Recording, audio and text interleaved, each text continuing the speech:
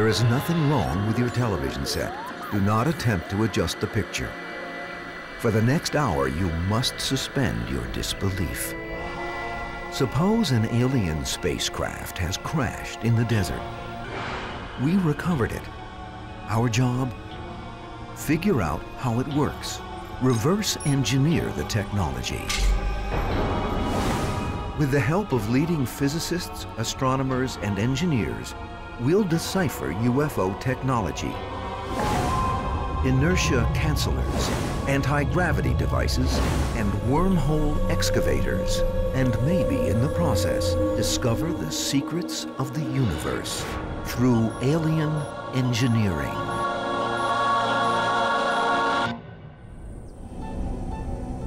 What you are about to participate in is an exercise in imagination. Prepare yourself. This is an alien spaceship that crashed in the desert some years ago. We've been given the task of decoding the technology and figuring out how it runs.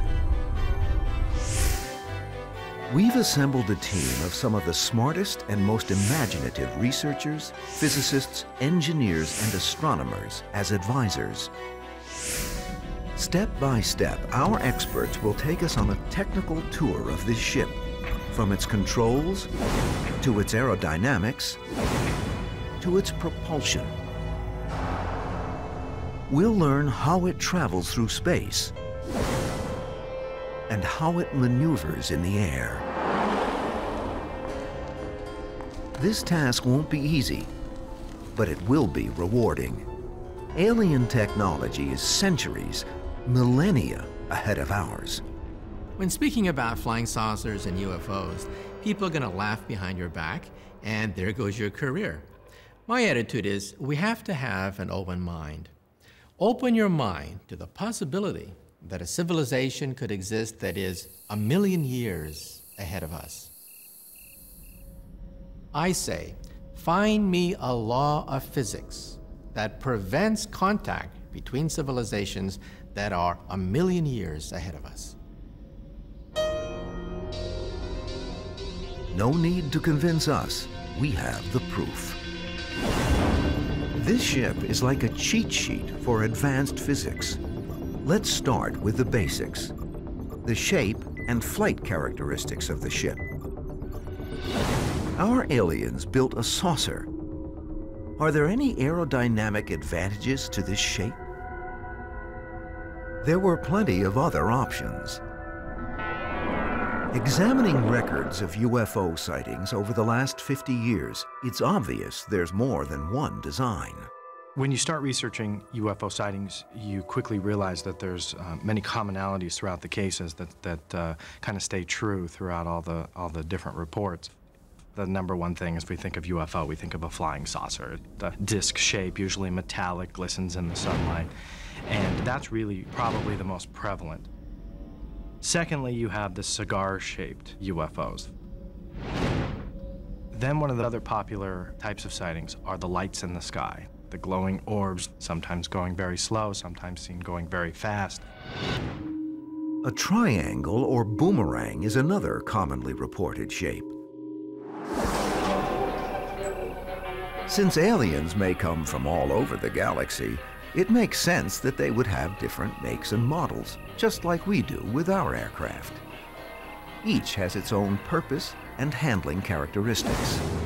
When you think of a light plane, the wings generally have blunt leading edges, but the minute you get into higher speeds, then the wings have to have sharp leading edges. When you get into hypersonic speeds, there may be no wings at all. The hypersonic vehicle that NASA is testing now essentially is a flying slab. Shape does affect the aerodynamics of objects flying in our atmosphere. When you think about a conventional airplane, there generally the forces that act on it are lift. And that's generally done by some surface, we call it a wing. Now, acting against lift is drag. That is the mere fact of the air moving over a surface and tends to impede it. That, of course, has to be overcome by some kind of forward propulsion or thrust that counteracts drag. Few of the reported sightings mention wings, tails, jets, or propellers. But an object lacking these essentials could still stay aloft. You know, there's a saying, with enough propulsion you can fly a brick, and that's true. With enough propulsion, a craft can even make it into space. Like our rockets, the cigar-shaped UFOs would be good for drilling through our thick atmosphere. When looking at reported UFO shapes, the boomerang or triangle is one of the best, aerodynamically speaking. We even have our own boomerang-shaped aircraft, such as the B-2 stealth bomber. It's known as a flying wing design. The flying wing is a beautiful shape, at least for subsonic flight, because it's all wing and it's all efficient. The minute you start putting engines hanging out, the minute you put a fuselage, the minute you put a tail, a rudder, and elevators, you're adding drag.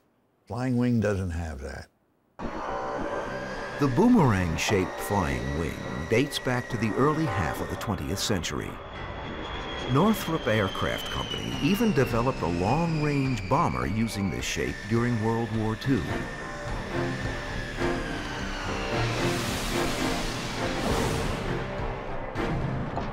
Coincidentally, the sighting that started the UFO phenomenon also describes boomerang-shaped objects.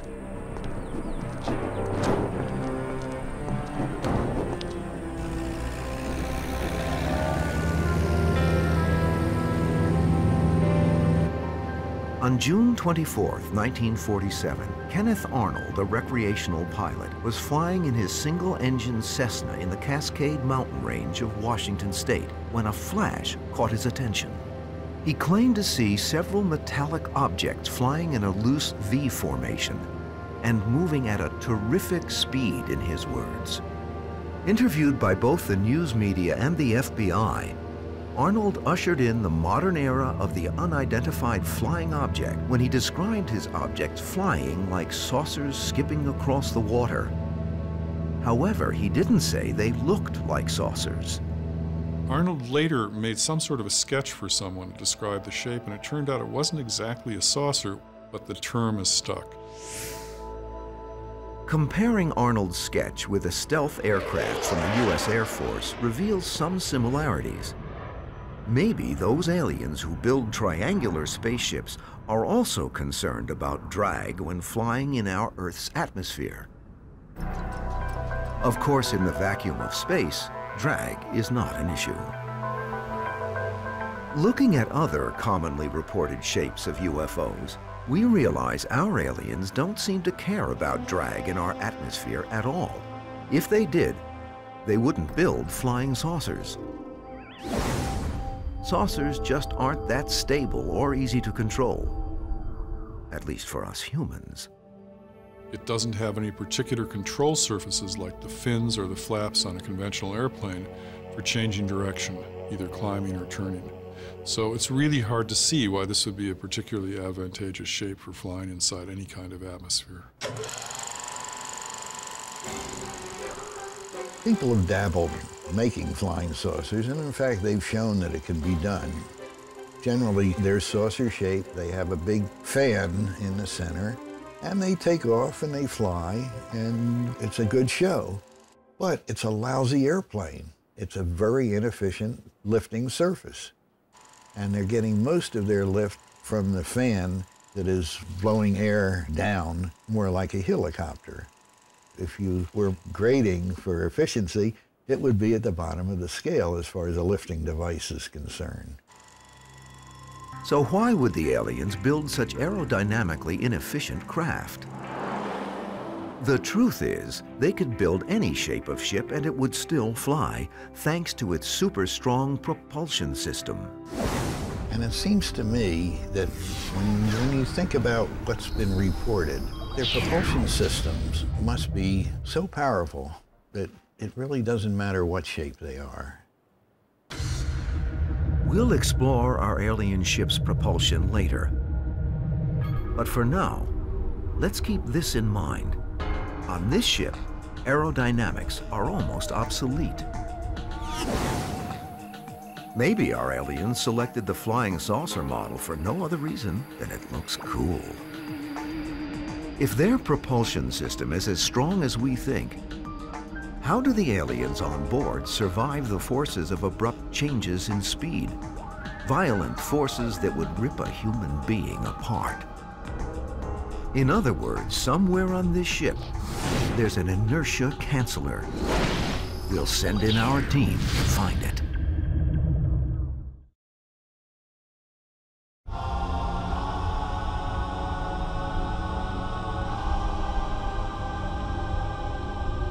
Our alien ship is immune to the effects of drag within Earth's atmosphere.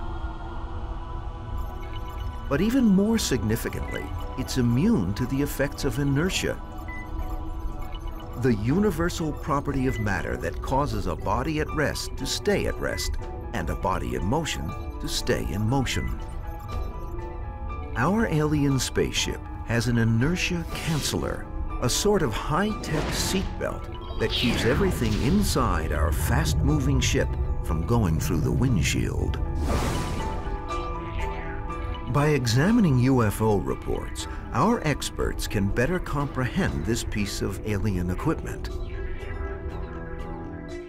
Sometimes you hear reports of this UFO or craft or ship or however they want to describe it moving hundreds, if not thousands of miles an hour streaking across the sky, sometimes doing a right angle move or going up and down, and something we obviously have not achieved yet as a human race. We offer the following straight from the UFO files of the United States Air Force for your edification. December 6, 1952, in the last minutes before dawn, a B-29 bomber conducts a training mission over the Gulf of Mexico. Suddenly, an object appears on radar, heading straight toward the bomber. Captain, bogey inbound, moving at 3800. No, 4200 knots, sir, over. That's nearly 5,000 miles per hour. She's coming in, 3 o'clock, sir, over. A crewman jumps to the right blister window to see a blue-white light streak by. Then 4 more blips appear on the scope. We got another one, sir, coming in. Sir, at this range, you should have visual, over. They too scream by at more than 5,000 miles per hour. What was that? Then one of the objects breaks away and starts following the plane.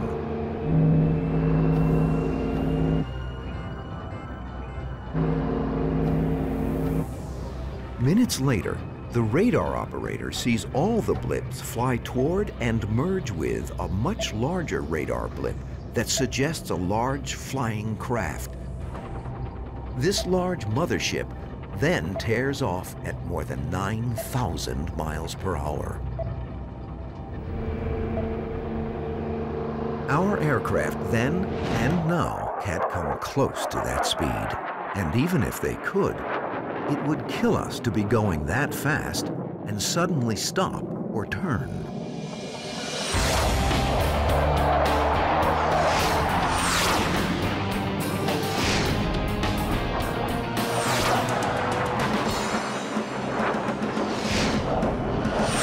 The acceleration forces generated by performing such maneuvers would rip an aircraft structure and its occupants apart. Anytime that you slow down, speed up, or turn, a force is involved. And if it's very severe, then the force has to be very severe.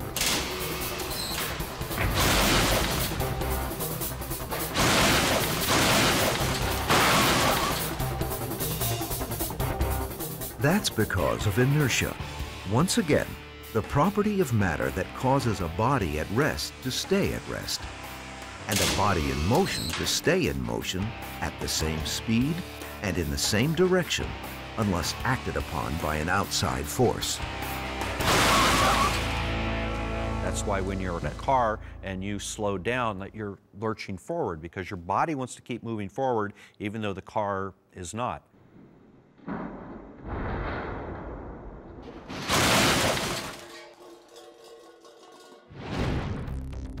If the spaceship is traveling 5,000 miles per hour and abruptly stops, the craft might come to a halt.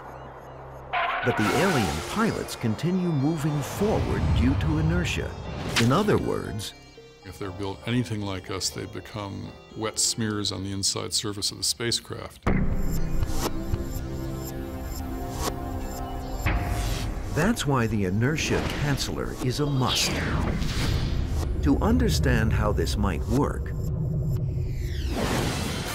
we can look at the research garnered by over 100 years of flight testing right here on Earth.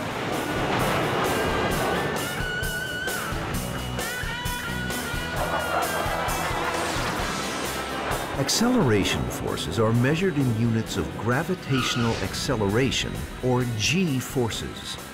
A single G is the pull downward Earth has on our bodies when we're at sea level. Jet fighter and stunt pilots pull elevated Gs up to 9 during certain maneuvers. Pulling back on the stick generates positive Gs. This gives a person the sensation of being several times heavier. Diving, or abruptly stopping, produces negative Gs and a feeling of weightlessness, like a roller coaster going down the first large drop. But pulling serious Gs isn't like riding an amusement park attraction. In fact, it can be deadly. Here at Lemoore, California's Naval Air Station, pilots take a ride in the human centrifuge to see just how many positive Gs the human body can withstand. Okay, go ahead. Should start to feel the gradual onset of Gs now. The centrifuge we have here, the gondola itself travels at about 65 or 70 miles an hour, which doesn't seem like it's all that fast, but as it rotates on that arm, it produces some very significant G forces, as much as 15 Gs, although we are human limited to 9 Gs. The goal of our training here is to educate pilots and aircrew what it feels like to pull Gs under controlled laboratory situation. We will often take them right to the edge of G-lock. G-lock is the technical term for gravity-induced loss of consciousness caused by blood draining from the brain. Testing helps pilots to know what the onset of G-lock feels like, and therefore how to avoid it later when they're actually flying. Unchecked, G-lock can cause pilots to black out. Eventually, they will die, either from lack of oxygen or from crashing their aircraft. What happens is, at certain points, the blood literally cannot pump around your whole body. The forces are so great that the blood gets pushed to your legs. So 10 Gs, a very hardy astronaut could survive. Beyond that, literally parts of your body get pushed apart, get crushed, literally by the G forces.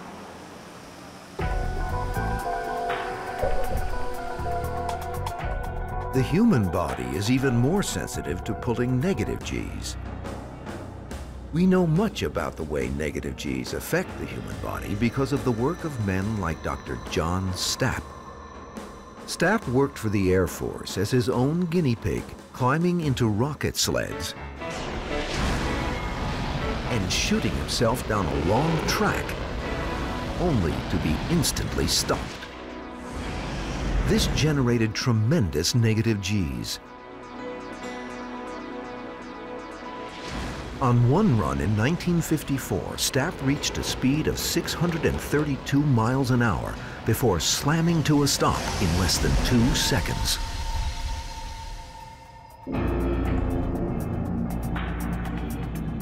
He survived, but suffered a complete redout, bursting the capillaries in his eyes due to the force of more than 40 Gs. Stapp's experiments made everything from ejection seats to car safety belts safer. However dramatic, These tests don't come close to producing the kind of G's a ride in a UFO would. Let's say a flying saucer were traveling at the speed of sound and made a right-angle turn in 1/10 of a second. The acceleration felt would be about 300 Gs, which would really be enough probably to tear everything apart, any material we know of, and everything inside it. But that maneuver is nothing for a UFO. Some radar reports indicate an object going from rest to 9,000 miles per hour almost instantaneously. The G-forces that you'd experience if you did that would be literally thousands of times the force of gravity. And that'd be far greater than you'd experience, say, if you were in a jet plane that lost power and crashed on the ground. Our ship has an inertia canceller because simply flooring the ship's gas pedal creates more G-forces than crashing a plane. So how does it work? There'd have to be something within the craft that would counter these G-forces. One possible way, at least in principle, is to actually manipulate the force of gravity itself. For example, if I could produce a gravitational field in front of me within the spacecraft that was pulling me forward at the same force that I was being pushed back into the seat. A gravitational force field. This must be exactly how the alien inertia canceller works. You would presumably have to be able to turn it on and off in some easily controlled way and very quickly, because if you're going to make a very quick change in your state of motion, you have to be able to deal with it quickly. These aliens have shown us humans the way to overcome inertia. Maybe someday we'll use this knowledge to eliminate the need for, among other things, safety belts and airbags. Now that we've figured out what the inertia canceller does, our next goal is deciphering the propulsion system. Our experts believe it's either a force field generator or an anti-gravity drive. Our scientists are reverse engineering one right now.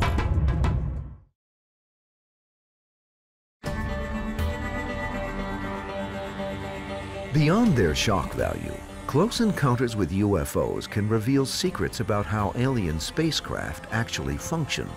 Perhaps even clues about their propulsion systems. What you are about to see is a dramatization. A composite of similar encounters. Thing on? Yeah. Okay, now look, the first thing we do when we get to the campsite is crack open the cooler, right? Right on. Two men are heading off for a weekend camping trip. They're also headed for a shock. In many cases, there's been sightings where a UFO would come out of the sky or hover over a car or come down behind a tree line or something like that. First thing I'd do is I'd quit my job. Sometimes even turning off a car engine, making the lights flicker. But how they actually can do that is really kind of a question mark. I can't believe we ran out of gas. We didn't run out of gas. Something else must be wrong. There are certain characteristics that are reported again and again, regardless of the shape of the craft. One would have to do with silence. It could be a very, very large craft hovering nearby overhead, and the witness reports that it makes absolutely no sound. Oh, we'll just cut through here to get back to the highway. Look, if you didn't think it was such a good idea, you should have said something at the time. There's something wrong with the camera.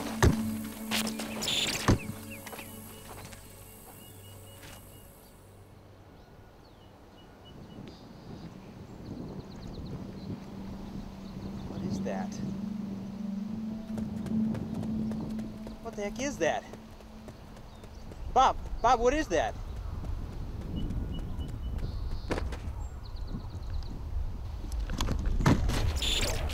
Like what you've just seen, our alien ship can hover silently. Also, the energy produced from its propulsion system interferes with electronics. The ship uses either an anti-gravity drive or a force field generator for its propulsion system. Our engineers are trying to determine which one of these devices the ship uses. Perhaps the aliens have discovered a way of silently turning off gravity. Somewhere on this ship might be an anti-gravity drive that negates the natural pull objects like the Earth have on other objects. But what is gravity? For this, we'll need to go to the blackboard. There are 4 known forces: electromagnetism, the strong and the weak nuclear forces, and gravity. Gravity is the most enigmatic. Ironically, it's the one we're most familiar with, and the weakest of the 4. If you say you don't really understand gravity very well, you're in good company, because I think not even the best physicists really understand gravity yet. E is equal mc squared, in which energy is put equal to mass multiplied with the square of the velocity of light, showed. Albert Einstein, while a young patent clerk, revolutionized our understanding of how the universe works with his special and general theories of relativity. In general relativity, Einstein said gravity is the result of the curvature of space caused by energy and mass. Gravity is our experience of that curvature produced by the mass of the Earth. Could this device be an anti-gravity drive? We humans are striving to create our own anti-gravity drives. So far, none has succeeded. And most physicists will tell you it's impossible. Right now, I'd have to say we just don't know. So far, gravity is something that acts on us, and we don't act on gravity. Just because we aren't manipulating gravity yet doesn't mean the aliens aren't. But an anti-gravity drive isn't the only way for the aliens to skirt gravity. A force field generator could allow the saucer to overpower gravity. If it doesn't manipulate gravity, maybe it uses one of the other 4 known forces for propulsion and levitation. Perhaps the exotic force that holds photos to your fridge. At every point in space surrounding a magnet, there is a force field called a magnetic field. All permanent magnets have a north and south pole. Opposite poles are attractive to each other, and their force fields pull them together. Identical poles repel. And this force will, within certain parameters, overcome gravity. Electrons moving through a coil of wire also produce a magnetic field. So if you want to make a very powerful magnet, you do what many of us have done in 2nd grade, which is you make a coil of wire, and then you put electrical current through it, and you prove that it's an electromagnet by having it attract a nail or some other steel object to it. We're using electromagnets for propulsion right now. A maglev train uses opposing electromagnets to levitate the train and propel it down the track. While the maglev train relies on 2 sets of magnets to perform its trick, some materials need only 1 magnetic field to perform the same stunt. This is a hockey puck, if you will, of yttrium barium copper oxide. This is one of the high-temperature superconductors that was discovered about 20 years ago. If we put it in liquid nitrogen to cool it down, then it becomes superconducting, and its properties change dramatically. When this gets cold enough, it becomes a superconductor, and it then will levitate above this track that's made up of neodymium iron boron magnets. The supercooled superconductor is perfectly diamagnetic. It expels the magnetic field. It's being pushed up against gravity as it's trying to expel the magnetic field out of itself. Another way that you can use magnetic fields to counteract the forces of gravity is through levitating anything that contains water, for example, because water is diamagnetic and it wants to repel magnetic fields. So it really wants to get out of the magnetic field. Even living things can be diamagnetic, such as a frog.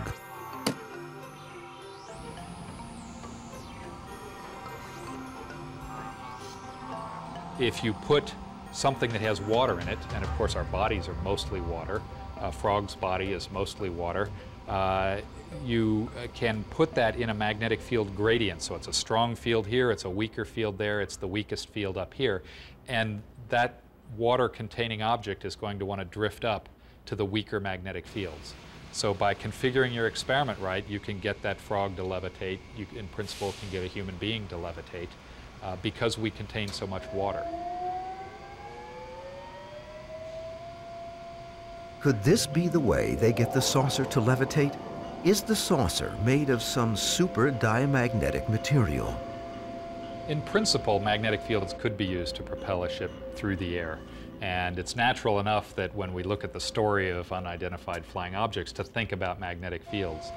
The levitation experiment with the frog works because there's a big magnet that's positioned right beneath the frog. And that's how we can make the magnetic force be equal to and opposite the gravitational force. If UFOs were using magnetic levitation, we would not only notice the UFO, we would notice the big magnet that they're lugging around underneath the flying saucer. So I don't think that would be what they would be using. The alien ship doesn't hover above a big magnet. However, the Earth itself generates a magnetic field. That's why compass needles point north. Maybe the alien ship uses the natural magnetic field of Earth for propulsion within our atmosphere. But the Earth's magnetic field is very weak. We're a few Nobel Prizes away from levitating a ship using a force field generator. But remember, either an electromagnetic repulsive force field generator or an anti-gravity drive could meet the challenges of gravity the aliens face. And the anti-gravity drive is what this alien ship has under the hood after all. The alien anti-gravity drive manipulates Earth's gravity, reversing it against itself and focusing it to prop up our ship on a gravity wave. It can go in any direction it wants. Now that we've learned that this ship can match the acrobatic maneuvers of the most amazing UFO reports, we'll turn our attention to the drives that allow it to travel across the universe.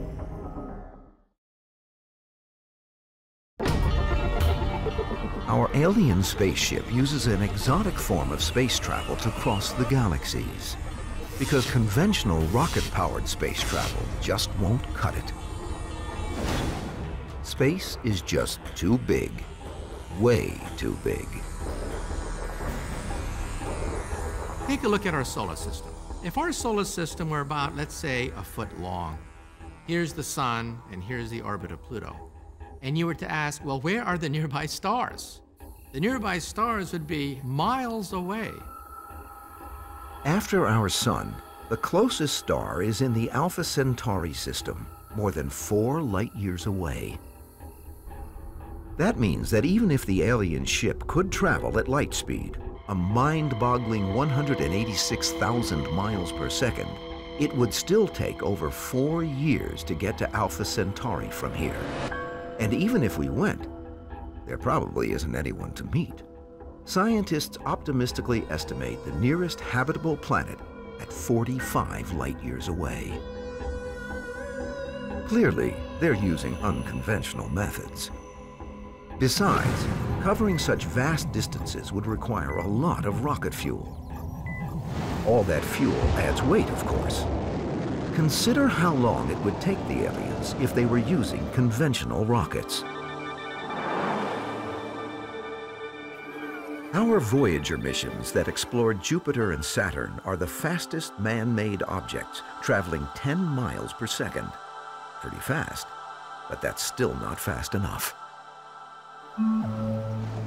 If the ancient Greeks at the time of Homer had launched a space mission to the nearest stars, and it traveled as fast as Voyager, the fastest space probe that humans have ever launched, and if they launched it 5,000 years ago, it would still be another 70,000 years before it would get to the nearest star. It wouldn't even be 1% of the way there.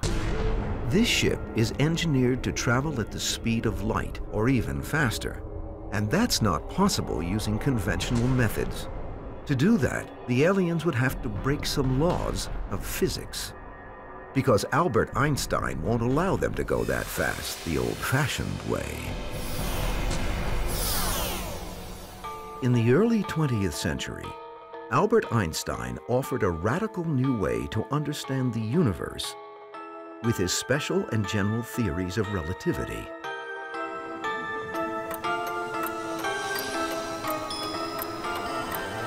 Einstein theorized that time is relative throughout space. It's gooey and flexible. One of the strange side effects of traveling close to the speed of light is something known as time dilation. According to Einstein, the closer you get to the speed of light, the more the clocks on your ship slow down. So time to you passes more slowly. So if you have somebody approaching the speed of light, say 80 or 90% of the speed of light, time for them is passing very, very slowly. If a rocket blasted off from Earth on a round-trip mission to Alpha Centauri, traveling close to the speed of light, years would have elapsed here on Earth before the mission returned. But on the spaceship, only a few weeks would have elapsed. The crew would have aged only a few weeks, and the in-flight recorder would have indicated a short journey. It's not science fiction, it's really true. We can test this in undergraduate physics laboratories around the world every single day, and it works. It's really true that clocks do slow down relative to an observer watching someone as they travel near the speed of light. Now, this is, in principle, of course, great, but it's also a problem if some spacecraft does a return voyage and it takes 5 years for it to do, and 50,000 years later it arrives back at its home base.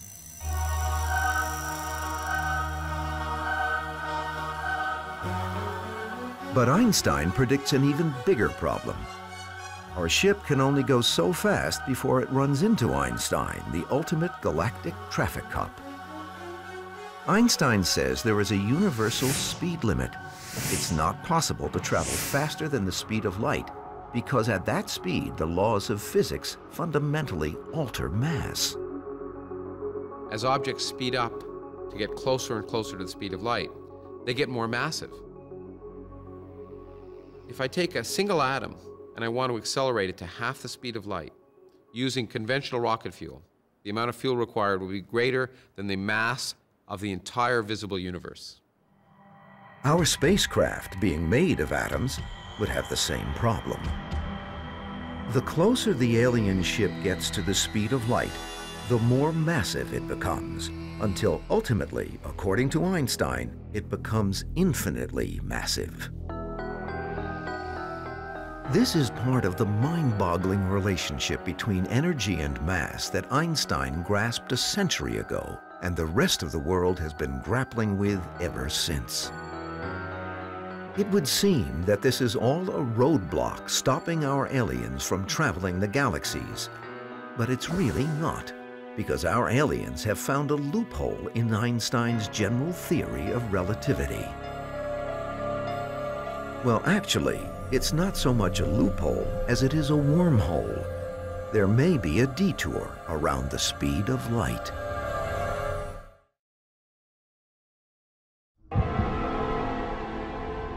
Our team is busy analyzing the exterior of our alien ship, even as we struggle with how the gears and inner workings function. But our technicians have made a major discovery. They've tapped into what we would call the ship's computer guidance system. It appears there's a map of the universe. This could be a real breakthrough. Contrary to what we all learned in 6th grade, the shortest distance between 2 points isn't necessarily a straight line. To begin to understand what the aliens are doing, we have to again consult with Einstein about his theories on gravity. Einstein saw mass and space, matter and space, as connected in the sense that You could explain gravity by saying that mass distorts space, that it exerts some force on it. Space is curved in the vicinity of matter, and that the planets follow the shortest path on the curved surface of space. So massive objects bend space itself. Proof of this bizarre theory, which secured Einstein's place among the gods of physics, came from two British astronomers on expedition during a solar eclipse in 1919. The scientists took photographs of the sun during the eclipse. Within the darkness, as the moon shields the sun, stars near the sun are visible. But Einstein believed that some stars behind the sun would also be visible. He predicted their light would be curved by the sun's immense gravity around the sun, and therefore would be visible to us beyond its edge. He actually calculated by what amount it would curve, and in 1919, British astronomers went to see a solar eclipse and verified precisely that his prediction was correct, and Einstein became a household name overnight. Since gravity bends space, maybe aliens utilize that phenomenon to jet across the galaxy. This device appears to be a warp drive.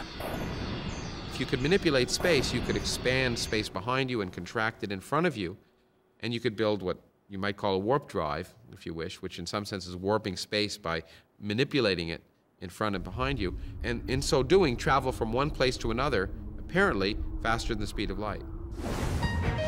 By constricting space-time in front of the craft while expanding space-time behind, the alien ship could propel along like a bullet exiting a rifle. And even better, the clocks inside would run at the same rate as the clocks outside. This is probably one of the most surprising and puzzling things, but it would live in a pocket of ordinary space which wouldn't feel the relativistic effects of its huge velocity. Because our engineers successfully hacked into the alien computer system, we are learning a lot more about the function of the ship. Next to the warp drive is an even more sophisticated device. It too allows for faster than light travel, relatively speaking. A wormhole generator, capable of folding space itself. Think of Alice's looking glass. The looking glass was in some sense a shortcut, a subway system, a tunnel through the fabric of space and time. That is a wormhole. Let's imagine a map of the Earth. Mark A represents New York City. Mark B represents Paris. If we fold the map, they're actually not very far away. Now all we need to do is punch a hole through the map to connect both cities. Voila, the opening is like a wormhole. In 1935, Einstein came out with the first paper on wormholes. We call them Einstein-Rosen bridges. We don't really call them wormholes. But these Einstein-Rosen bridges really do take you from one stage to another, a gateway. Einstein's theory allowed for the possibility of wormholes. Quantum physics suggests that they may occur spontaneously. Einstein's equations, we now know, are littered with wormholes. It's impossible to look at Einstein's equations without finding a wormhole here or there. They're everywhere. The problem is, how stable are they? Luckily, the wormhole generator also has a stabilizer. That means the aliens can prop open a wormhole and keep it open until the ship passes through. Problem solved. Understanding this alien ship has been a real challenge. We've had to push our knowledge of physics and quantum mechanics to its limit in order to comprehend what our alien visitors have achieved. But we've been able to figure out quite a bit, like how it defies gravity and inertia, and how it can sidestep the speed of light to cross the universe.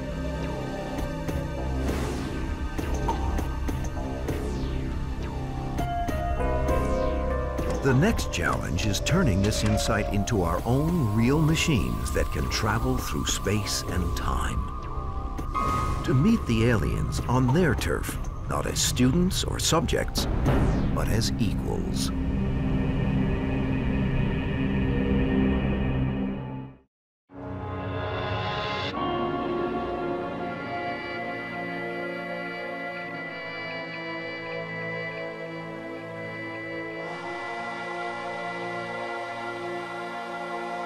Bye.